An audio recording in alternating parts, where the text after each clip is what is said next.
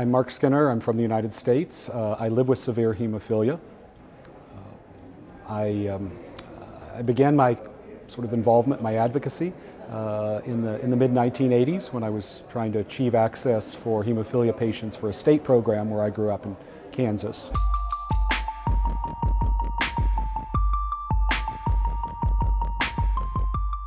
Thank you very much for the invitation. It really is a pleasure to have a chance to come and talk to people that I feel like are part of the family. You may be wondering why there's a talk about hemophilia in the middle of your Congress, and hopefully by the end of my talk you will realize that we actually have a lot in common, and we can learn from each other. So just a quick word or two about hemophilia. I want to introduce myself and my life so we can realize we actually have a shared and common experience. So hemophilia is a rare genetic disease. The incidence of hemophilia is about 1 in 10,000. It is a deficiency of a clotting factor protein, deficiency of a protein similar to you, where my blood does not clot properly. So the biggest and most devastating problems are manifestations of internal bleeding and bleeding into joints and muscles that end up in severe or significant morbidity and early mortality. At the time I was born, my life expectancy was somewhere in the mid-20s. And today, with the advances of modern medicine, is near normal. So the state-of-the-art treatment is a prophylactic regimen of replacement therapy. That, of course, is arduous. I do an IV infusion every other day, and it involves a comprehensive care team of healthcare professionals working in an integrated model to actually allow me to stand before you here today. So hemophilia, this is actually in 1953. The Saturday Evening Post, the largest publications in the United States, published this article that hemophilia was the lonesomest disease. Later in life, things started to improve. Once we developed prophylactic therapy, I'm here chief of staff for the Speaker of the Kansas Legislature. I'm in law school. You can sort of see it in the picture. I've got a crutch under my arm. I'm walking with crutches at this point. And I had access to home treatment at that point. But as most of you may know, the treatment that actually brought us freedom also had a huge devastation on the hemophilia community. I'll come back to this in a little bit. But I did acquire HIV, hepatitis C, hepatitis A, hepatitis B, and sort of the list goes on. All of the viral infections. Fortunately, I was successful in my 4th attempt to cure hepatitis C about 2 years ago, and have now checked that off the list.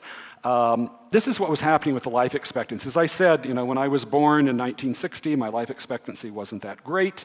By the time I got to the 1970s and had home treatment, I was near normal, and then boom. 10,000 of us out of the 14,000 in the US with hemophilia contracted HIV. If you looked at the nearer term numbers, there's only about 1,500 of us left living.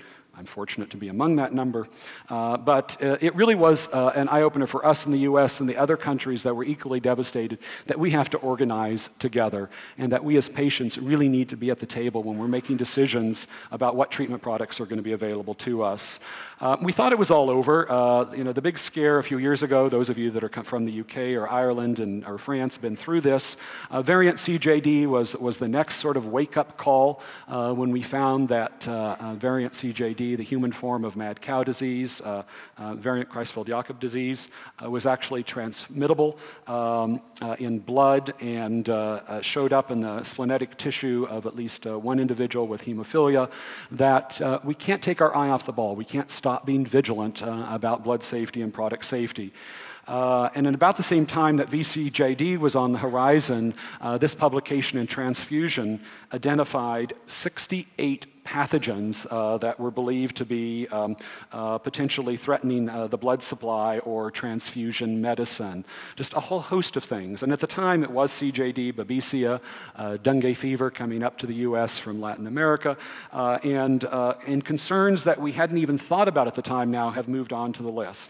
So here, if you just look at this sort of timeline of history of emerging pathogens, the green bar is HIV. You can see its diminishing impact.